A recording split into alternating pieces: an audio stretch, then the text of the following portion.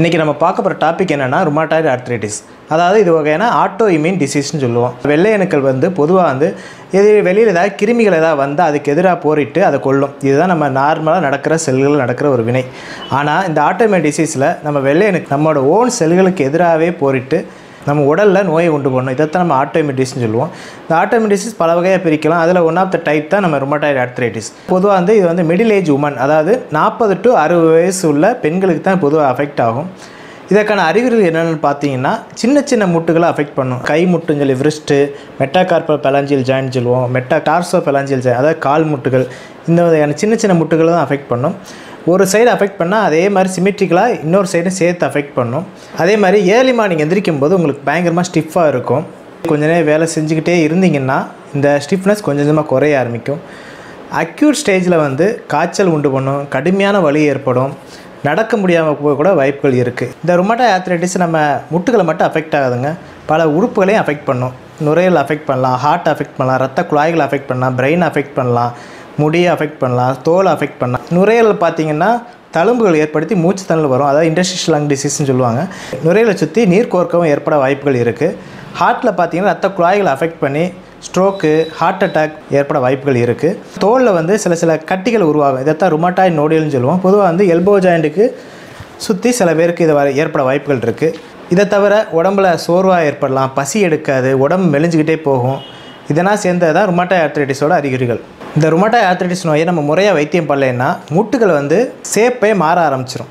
அல்னா deviation சொல்லுவோம். இந்த கைகள்லாம் இப்படி வளைஞ்சிரும். அதே மாதிரி ஸ்வான் நெக் டிஃபார்மிட்டி, அன்னப்பறவையோட கழுத்து மாதிரி இந்த கை விரல்களை மாற ஆரம்பிச்சிடும். சில பேர் பட்டோனியா டிஃபார்மிட்டின்னு சொல்லுவாங்க. மூணாவது பார்த்திங்கன்னா இசட் டிஃபார்மிட்டி, அதாவது இந்த கட்டை விரலை இசட் ஷேப்பில் மாறிடும். இந்த ருமட்டாய்டு ஆர்த்ரைட்டிஸ் எப்படி உருவாகுது அப்படிங்கிறத அந்த வீடியோவில் பார்க்கலாம். நம்ம உடம்புல எல்லா செல்கள்லையுமே ஆர்ஜினின் அப்படின்னு சொல்லக்கூடிய ஒரு அமினோ ஆசிட் உற்பத்தி ஆகும். இந்த அமினோ ஆசிடானது தவறுதலாக சிட்ருலின் அப்படிங்கிற மற்றொரு அமினோ ஆசிடாக மாறுறது தான் இந்த ருமட்டாய்டு ஆர்த்ரைட்டிஸ் அப்படின்னு சொல்லக்கூடிய முடக்குவாதம் வர்றதுக்கு காரணமாக அமையுது.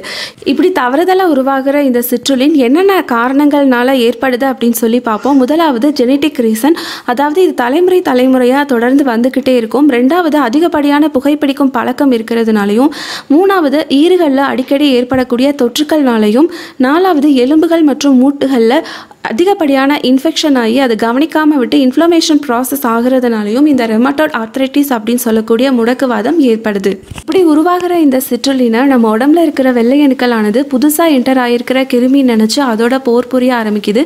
இதுதான் இந்த முழு ப்ராசஸே நடக்கிறதுக்கு காரணம். உதாரணத்துக்கு கை மூட்டை எப்படி அஃபெக்ட் ஆகுது அப்படிங்கிறத இந்த வீடியோவில் பார்க்கலாம். இப்படி உருவாகிற இந்த சிட்ருலினை எடுத்து செல்கிற செல் தான் ஆன்டிஜன் ப்ரெசன்டிங் செல். இது மூட்டுகளில் என்டர் ஆகி அங்கே இருக்கக்கூடிய டி செல் அப்படின்னு சொல்லக்கூடிய வெள்ளை அணுக்களோடு சேர்ந்து வினைபுரிய ஆரம்பிக்குது. இந்த வெள்ளை அணுக்கள் மேக்ரோஃபேஜஸ் அப்படின்னு சொல்லக்கூடிய மற்றும் ஒரு வெள்ளை அணுக்களையும் தூண்டி விடுது. அதிலிருந்து டிஎன்எஃப் ஆல்ஃபா மற்றும் இன்டர்லூகின் 1 அப்படிங்கிற ஒரு பொருள் ரிலீஸ் ஆகுது.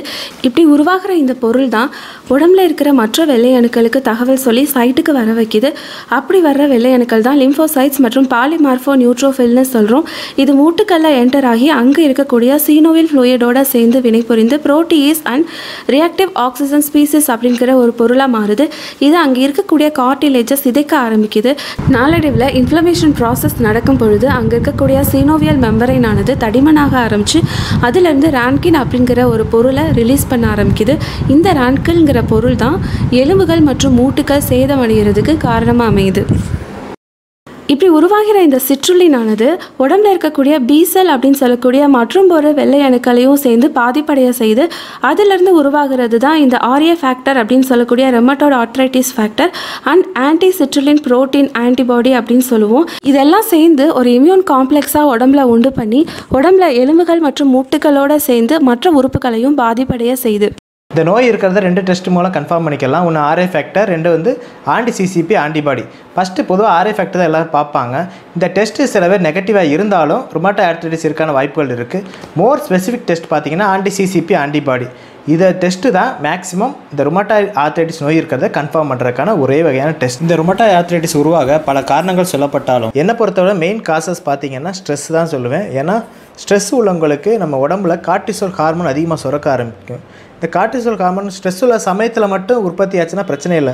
சிலர் எந்நேரம் ஸ்ட்ரெஸ்ஃபுல்லாகவே இருப்பாங்க. அவங்களுக்கு என்ன ஆகும்னா கார்டிசோல் அதிகமாக உற்பத்தி ஆகிறதுனால நம்ம வெள்ளை அணுக்களோட செயல்பாடுகள் குறைய ஆரம்பிச்சிடும். அதனாலேயே இந்த ஆட்டோஇம்யூன் டிசீஸ் அதாவது ருமட்டாய்டு ஆர்த்ரைட்டிஸ் வரக்கான வாய்ப்புகள் ரொம்ப அதிகமாகவே இருக்குது. இந்த ருமட்டாய்டு ஆர்த்ரைட்டிஸ்க்கான வைத்தியங்கள் என்னென்னு பார்ப்போம். இந்த நோய் வராமல் தடுக்க முடியுமா? கட்டாயம் தடுக்க முடியும். நீங்கள் பொதுவாக ஸ்ட்ரெஸ் இல்லாமல் இருக்கணும்.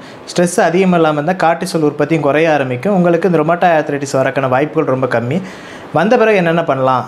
வந்துட்டால் முதல்ல டாக்டர் கொடுக்குற மாத்திரைகளை முறையாக நீங்கள் ஃபாலோ பண்ணணும். கூடவே நீங்கள் எக்ஸசைஸை நீங்கள் ஃபாலோ பண்ணணும். கடுமையான எக்ஸசைஸ் பண்ண அவசியம் இல்லை. சிம்பிளாக சின்ன சின்ன வாக்கிங் இந்த மாதிரி எக்ஸசைஸ் பண்ணிக்கலாம்.